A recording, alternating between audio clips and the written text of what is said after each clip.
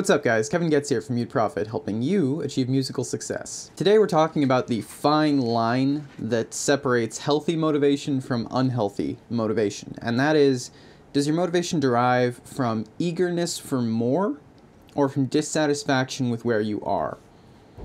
And the important thing to state right off the bat is that neither one of those is wrong or bad in any way. They both work. One is just a hell of a lot more sustainable than the other. So for instance, if you hit some kind of pain point in your life where you look around and just everything you're doing is shit, you're not satisfied by anything you got going on in your life, right? There is no more powerful time to get up and fix shit than that.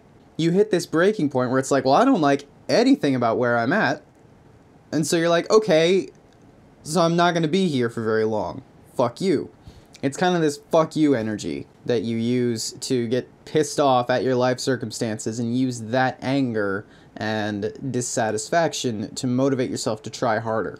So the first hurdle with this is that it can take way too long to see any actual attainable goals and progress. When you're trying to start any kind of entrepreneurship of any sort, it can take you years to get off the ground. I'm not saying it will. It took me, once I had the right strategies, hint, hint, subscribe to my channel for the right strategies, it only took me a few months to get off the ground, but some people will take years.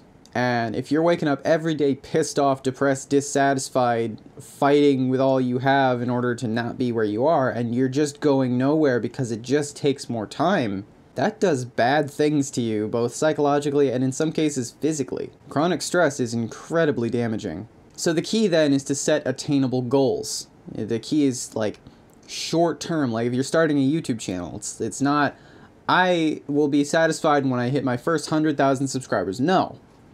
Start at 50, then 100, then 200. Set attainable goals. Again, to use the YouTube analogy, you would keep clicking to your analytics and you keep seeing just upward curves. And it's like, okay, I'm doing good. I'm still not happy with where I am, but I have reason to kind of let some of the cynicism go because I'm doing okay. The problem is that once you hit a point of satisfaction, you will kind of fall off, because the human brain really wants to be in a comfort zone. We're fucking lazy. Like that's just the way it is, okay? We are incredibly lazy creatures. We want to hit a comfort zone and stop.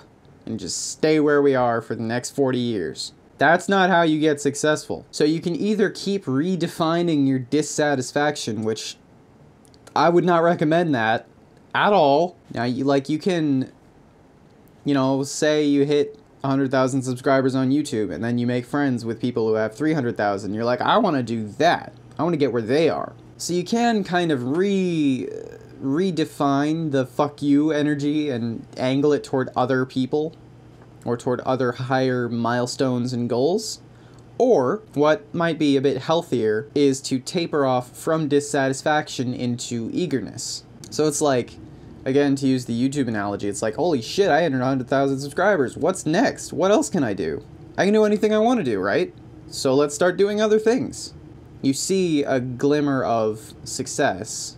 You see something that is attainable that you have achieved, and you go, wow, I never thought I would do that. What else have I never thought I would do that I am totally capable of doing? Let's find out. Let's do more shit. And so that has an incredibly powerful effect and is absolutely worth doing. And if you can find a healthy blend of the two, that's where the real secrets of motivation come from. You use the ambitious, competitive energy to drive yourself forward with intensity, and you taper it off into this eager, excited kind of energy that is a lot more sustainable, and you just keep tweaking the levels based on tweaking your focus, tweaking the thoughts running through your head, and that's how you can just do really incredible things. And to other people looking in at your life and what you're accomplishing and how you're doing it, you almost do seem like superhuman. I've had students and family members and friends alike who will come to me and just like, I don't know how you do everything that you do in a day. And it's just, that's how, there you go, that's my secret, bye. Thanks so much for watching. I have new videos on motivation and creative mindsets coming out every Monday, as well as other music lessons coming out every single day, including marketing, instrumentation, songwriting, audio engineering. I aim to make this channel the single destination for anything and everything you need to achieve success in music.